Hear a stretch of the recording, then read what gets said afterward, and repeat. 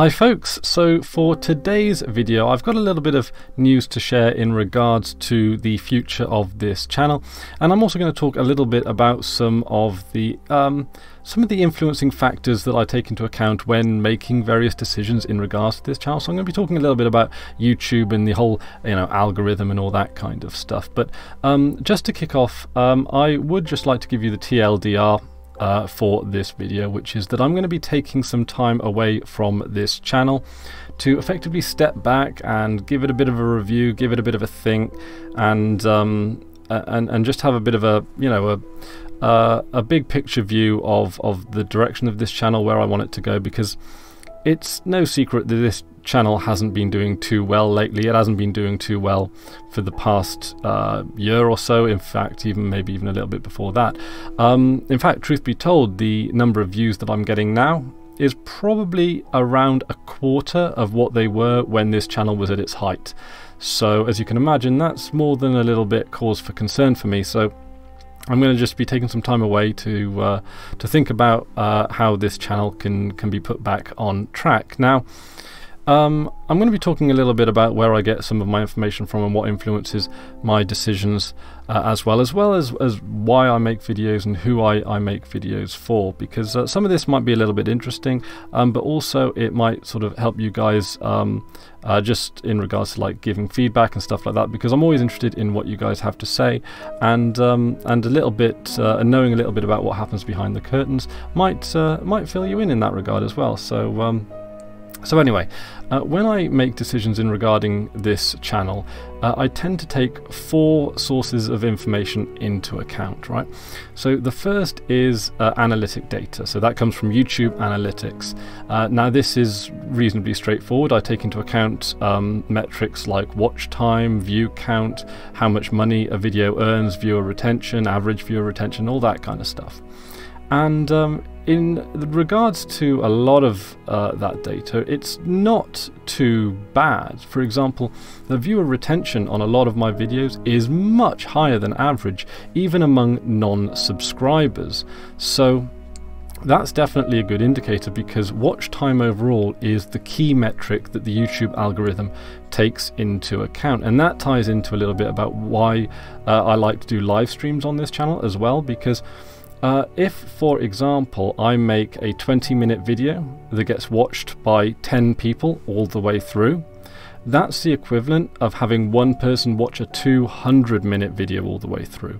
So, as you can imagine, things like short-form content are massively penalized by the YouTube algorithm, unbelievably so. So, if you're ever wondering why you can't have these short, quick tutorials on how to do something, it's largely because they could very well exist, but YouTube will never show them to you, because they just they generally don't help YouTube make enough money, and watch time is usually the value that Google and YouTube attribute the most in regards to earnings. So for example, when it comes to dividing up the YouTube premium earnings that you get, it is almost directly as a result of watch time. So if you're making a short 1-minute video on how to do something, well, at best you're going to get a 1-minute watch time per person, and that's if everyone watches the video all the way through to the end. So it's an unfortunate sort of avenue that YouTube has decided to go down there, and it's hurt creators like animators and musicians a lot, although of course the Vivo channels don't seem to be doing too badly these days, but they make a lot of special deals with YouTube. But all in all, when it comes to things like streaming and long-form content and waffly rants and stuff like that, YouTube tends to reward that quite a lot. So, and it's no secret that when you go back into my archives, it's some of the longer videos that YouTube keep pushing to the forefront there. So there's also a lot of interesting stuff that can be garnered from the data in that regards as well. Now, the second source that I get information from is, of course, viewer feedback. So that's comments from the comment section. I'm going to be, of course, reading the comments of this video to see what you guys have to say about, if you guys have sort of any advice or thoughts. And just as a side note on that, when you do leave comments about stuff, in regard to this channel, definitely leave comments regarding what you want to watch, not necessarily what you think will be best for the channel. I know that a lot of people like to say, oh well Chris, why don't you try this because YouTube might reward you. Well, I mean, I've got several data from lots of other sources that can sort of estimate what YouTube and Google want out of me, but in a lot of cases what you guys want is why I'm making the videos. I'm making the videos for you, not for Google and YouTube. Obviously there's this incredibly tearing balance between us all, and sometimes, you know, I can't make videos for me, and I also can't make videos for you. I've got to make videos that sort of fit within the you know, the algorithmic nightmare that every YouTuber seems to find themselves in these days. So but yeah, viewer feedback is particularly important, and also you may have noticed that I've actually started running some polls on the community tab of this channel. So this is more apparent to mobile viewers who have the YouTube app, but if you are on desktop or you're watching this through the browser on your mobile, check out from time to time the community tab of this channel. I'll usually post on Mastodon when I have a new poll up, so you shouldn't be too much out of the loop. But my latest poll, for example, is asking about your thoughts on live streaming, because it is it's such an odd metric. Like, I know there are a number of you guys that don't really like you know, watching me stream games, and some of you have even let me know that it's a little bit intrusive in regards to your subscription inboxes and so forth. However, interesting side note, going back to the analytics, my highest earning video over the past month is the first video of the Grand Theft Auto 3 series. So when I streamed Grand Theft Auto 3 for the first time, that actually made me more money in the past month than any other video, which is quite interesting, even though this isn't wholly a gaming channel, but because of how YouTube measures up the metrics and all that kind of stuff, it's kind of interesting like that.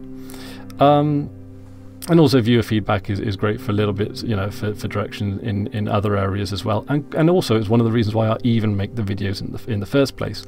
One of the reasons why sometimes I'm hesitant to make videos on other platforms is not because they won't get views or anything like that. It's just because they don't get that much in the way of feedback. And that's where, quite interestingly, BitChute and PeerTube do quite well when it comes to videos, is that BitChute actually has a surprising amount of viewer feedback.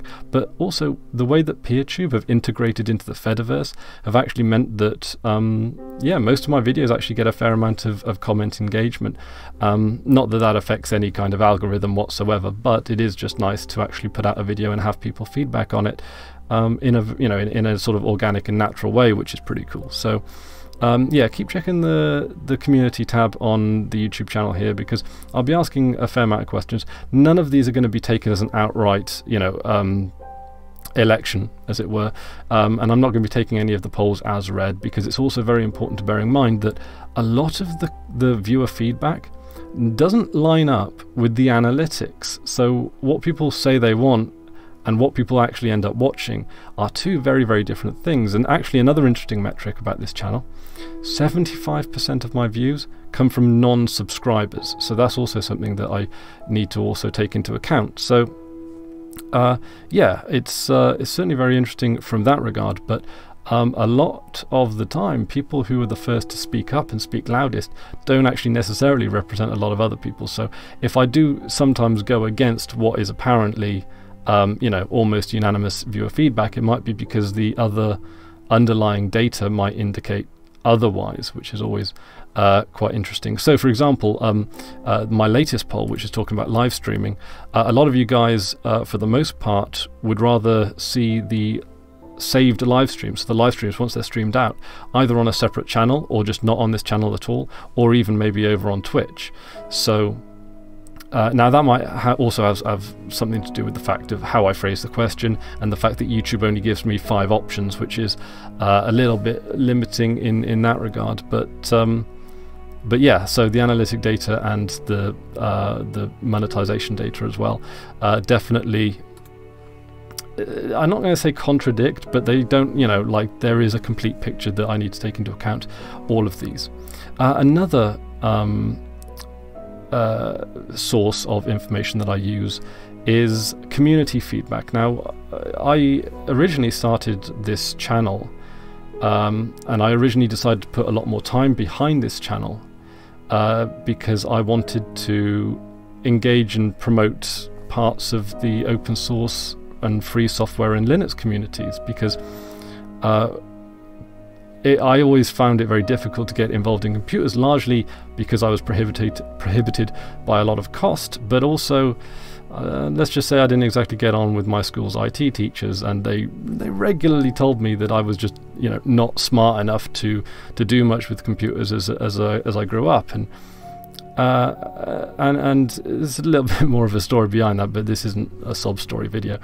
But yeah, like since my time at school, the free software and open source and Linux communities have actually been very welcoming to me, and actually provided me with a lot of tools and a community where I actually managed to sort of get back into computers after I felt incredibly disenfranchised, and I can't even say how much I owe to the free software, Linux, open source communities for actually, you know, bringing me back here. It means more to me than I could ever portray through a little YouTube video here.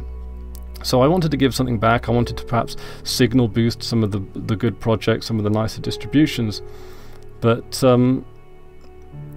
I think nowadays, like, it seems that maybe like Linux and distro YouTubers are perhaps not on the best of terms with the wider Linux community. And it's not difficult to see why, because of, and I know I'm sort of using the algorithm here as a bit of a scapegoat, but it rewards clickbait and drama and getting on bandwagons. And if you're trying to build a YouTube channel without doing that, it's going to be an uphill battle, and the channels that do that become the most prominent. So I think I'm going to make some changes based on that perception, and a lot of the you know, conversations I've had with people from the Linux community about this particular subject. There's a lot more to it than that as well, but I think as a result of that, I'm probably going to be dialing back the distro reviews. There's a few reasons behind it as well. They don't get the views that they used to, even though they kind of guaranteed to get a decent number of views. But in many ways, it's very difficult, because I don't think the work that I put into them necessarily shows on the end result of the video. When I put together say a distro review, and I'm using like a virtual machine, for example, I think a lot of people watch those and think that I just spun up the distro in a virtual machine that morning and decided to blather over it.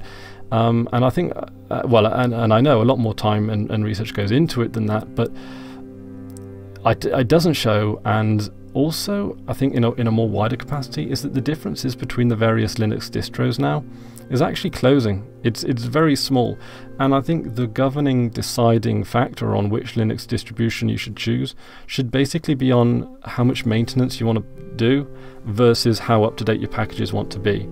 So pick like an Ubuntu LTS if you want a low maintenance system, but you don't mind having packages that are a little bit, you know, older but tested, or if you want something a bit more, you know, cutting edge, then just try something like Manjaro or something Arch based, really. And then there's Fedora as well, which is pretty up to date, but it has very it has the 6 monthly release cycle. So I you know, that's kind of like half and half in a way, because the update process for Fedora, I've noticed, is actually quite smooth. And if you think of Fedora as a rolling distribution that just gets updated in 6 monthly stages, then, you know, you've got a happy medium between a rolling and an Ubuntu LTS. I suppose you could apply the same thing to Ubuntu 6 monthly release cycles, but a number of you guys have said that the Ubuntu upgrade process is, you know, is a bit touch and go, and you guys mostly would rather you can pay. I don't know. Maybe that's one for a poll in terms of how you like to upgrade. But in terms of the community feedback, I think. This is one of the reasons why I'm going to take a step back and look, because I don't think I'm helping the community that I'm trying to anymore. I think that in fact, I think in some cases I might even be having the opposite effect there. Now, that's not a foregone conclusion, but I think that maybe there are other things that I could do, topics I could make videos about that might be more helpful. Maybe I could do more in the way of app picks or tutorials, but I suppose when it comes to things like tutorials, going back to the talking about the data, if I were to do like short 1-minute tutorials, that would be the death of this channel. So I've got to work out something that's both helpful to the community, something that you guys want to watch, and something that doesn't kill the channel through the algorithm. And the fourth source of information that I take is professional feedback. Now, not many of you guys are going to know this, but recently my multi-channel network have brought on a consultant to help me make the most of this channel, try and turn it around a little bit.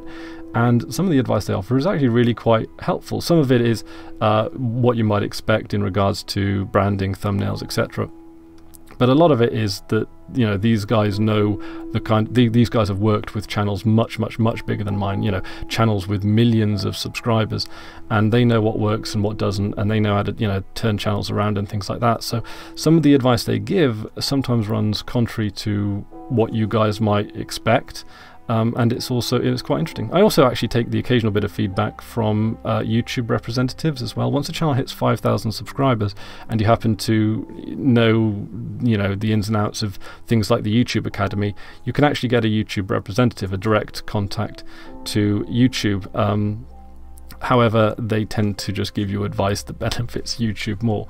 So with some of the professional stuff from the network, they take into account things like, well, there's streaming, there's Patreon, there is merch, but as some of you guys know, there are specific reasons why I've decided not to go down the merch route, quite frankly, because I'm not a t-shirt salesman. There's enough YouTubers peddling crap that you don't need, and half of it's plastic, and you know what plastic's doing to the environment. Watch the Blue Planet 2 series. It's, you know, it's pretty eye-opening in that regard. But yeah, it's so there's a lot to think about, and I'm going to just take some time off because I haven't had much time off this year, and I think it's possibly had an effect on my wider perspective as well. But yeah, I mean, I do have to, of course, take into account monetization, because although this channel isn't my sole income, I mean, there was a time when it looked like that was certainly a possibility, but these days it's just making up a corner of it now. So, you know, maybe this is time where I think, well, do I throw myself into to my professional non-YouTube work at this stage, or is there still, you know, is there still something worthwhile to do here? I mean, if I decide to go down that route, you know, like PeerTube is wonderful. Why not put more focus on that? I'm not going to get the same number of views, but I get engagement there, and it's a platform that I believe in. And you know, as a side note, I know that a lot of, from time to time, there comes this alleged YouTube killer, a competitive video platform that people think could possibly be a rival to YouTube. But the trouble is YouTube is a problem because it's monolithic. It's one company that have a monopoly. So if you replace that monopoly with another company, you're most likely going to go down the same route. And truth be told, out of the major data collection companies, YouTube and Google are probably one of the better ones. So that's just my sort of take on the situation. And when it comes to something like PeerTube, because it's a distributed network, because there is no single point of failure, because there is no one company dominating the entire platform, it might actually stand a chance, because it's effectively self-hosting, but you're just finding a way to interconnect all of those self-hosting websites into something that effectively manifests itself as a YouTube competitor. But, you know, it's when we pool together our resources to overtake a company like YouTube is when it shows any sign of sustainable promise, because, you know, we're just replacing one titan with another, and I don't think that's in any way sustainable or too much of an improvement, quite frankly. That's just my thoughts on it. But yeah, so I think I've covered everything that I want to talk a little bit about here, but all in all, I'm probably going to be making some changes to the channel. It's not going to be doing a complete U-turn. I'm not going to start doing makeup tutorials or reaction videos or anything like that. It's still going to be very much focused on you know, in tech, open source, free software. You know, I haven't suddenly become a Windows convert. In fact, I don't know if I picked up Windows tomorrow. I don't even know if I'd use it. In fact, to be honest, in a lot of cases, occasionally people will ask me to help with a problem on their Mac computers. and you want to see me fail about like a Mac is a great example. Or sometimes, you know, when I use a Mac, it reminds me of how a new user might feel, or how an inexperienced computer user might feel, because it's just that feeling of counterintuitiveness. I do not find the Mac computer in any way intuitive. I have to work myself through the process in an almost similar fashion to how you might see someone who's completely new to computers doing it. I feel like a tortoise that's fallen on its back and can't get up. It's a refreshing perspective shift, I've got to say. Windows, I still feel, because I grew up on Windows, there's still this level of intuition and logic behind it that I can comprehend. Mac, whew, no way. So I think I've covered most of the points, and I just wanted to show you a little bit of how I make decisions behind the curtain. But I'd love to hear any of your thoughts on what you'd like to see from the channel. But bear in mind, I'd like to hear what you think, not necessarily what you think is best for the channel, because like I say, I've got all kinds of data sources, and I try and take them into account. So this is your moment to be selfish. Feel free to be selfish down in the comment section below. I'd be particularly interested to hear what you think about gaming videos and live streams, because the thing is, I could put gaming stuff and live streaming stuff onto a separate channel, but here's the kicker with that. Channels aren't really monetized. New channels aren't really monetized, and if a channel's not monetized, or if a video's not monetized, YouTube don't put them very high in the search rankings at all, which is a big problem, and it's something that stops small channels getting off the ground a lot. And you may have noticed even Blender have had issues when they've decidedly not monetized their videos, and YouTube have kicked up a fuss about that. Now, although it's not too easy to get monetized through Google's, I think it's called AdSense program, the trouble is YouTube then start calling all of the shots, and I know quite a lot of people who have just had their AdSense accounts shut down on a whim, sometimes presumably by mistake on Google's end, and that channel has then been demonetized as a result, and they can never join a network. That channel's dead in the water at that point. So I tend to prefer to monetize channels through multi-channel networks, because you have a human contact through YouTube, and there have been times when I've had creator strikes, like content strikes. I think it's community strikes or something like that. You know, one of the nasty strikes that you can get, which was completely a mistake. It was a completely false positive, and I managed to raise it with my network, and my network then managed to raise it with YouTube, and they actually managed to work out that yes, it was a false positive. I wouldn't have had that kind of recourse, or I certainly wouldn't have had such a speedy resolution of that if I didn't have a human point of contact to go to. So multi-channel networks, they often get a bad rep for taking a rather large amount of your revenue, but they do offer a layer of security and a layer of help that is, in my opinion, worthwhile. But that's just my thoughts about it, and I think the politics of multi-channel networks can perhaps wait for another video. I did actually think that of maybe a different line of videos is talking about the YouTube algorithm and running some tests on it and seeing what kind of videos do well and what kind don't, and trying to get to the bottom of this kind of thing in a in a more empirical way, which I think could be quite interesting. But like I say, if you have any thought of tech thoughts or things like that, app picks is one that I'd like to go down as well. But yeah, so I'm going to be throwing a lot of ideas around in the next couple of weeks. So check out, I'll be on Mastodon, I'll probably be on Twitch, and I'll be doing the occasional stream as well. So yeah, check the links in the description for all of that kind of stuff, and check the community tab from time to time, or Mastodon for some polls, because I'll just be bouncing some ideas around, and I'd like to see what you guys think of it. So I think that's about it from me today. Thank you very much for hearing me out, and I hopefully should see you guys shortly. But thanks very much for watching. That's about it from me today, and until next time, I've been Chris Ware, and you've been wonderfully awesome. Take care now.